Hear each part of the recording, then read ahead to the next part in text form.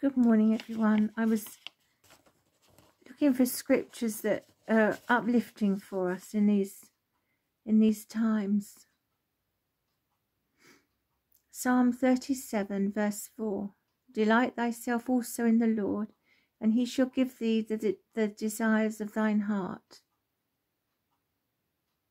Psalm 37, verse 39. But the salvation of the righteous is of the Lord. He is their strength in the time of trouble. Psalm 120, verse 1. My distress I cried unto the Lord, and he heard me. Philippians 4, verse 6 to 7. Be careful for nothing, but in everything by prayer and supplication with thanksgiving. Let your requests be made known unto God, and the peace of God, which passeth all understanding, I shall keep your hearts and minds through Jesus Christ. Joshua 1, verse 9.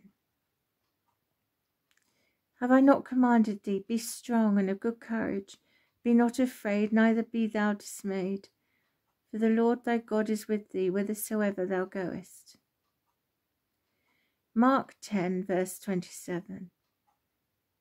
And Jesus looking upon them saith, with men it is impossible, but not with God, for with God all things are possible.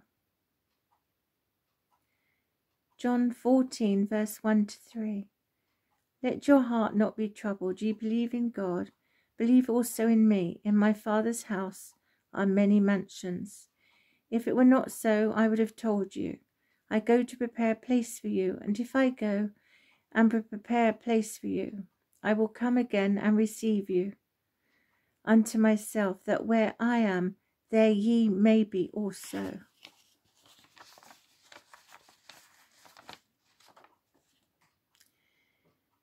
John 3:16.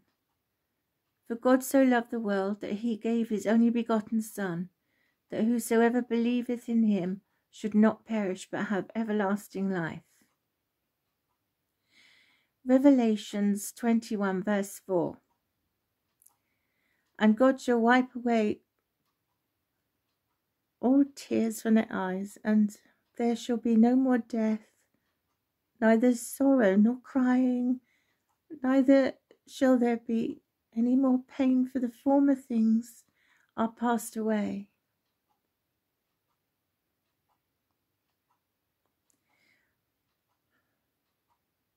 And I thought I'd finish with the Lord's Prayer.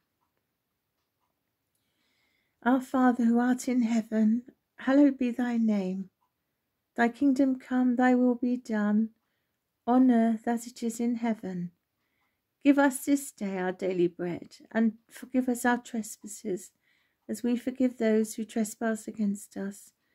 And lead us not into temptation, but deliver us from evil. For thine is the kingdom, the power, and the glory, for ever and ever. Amen.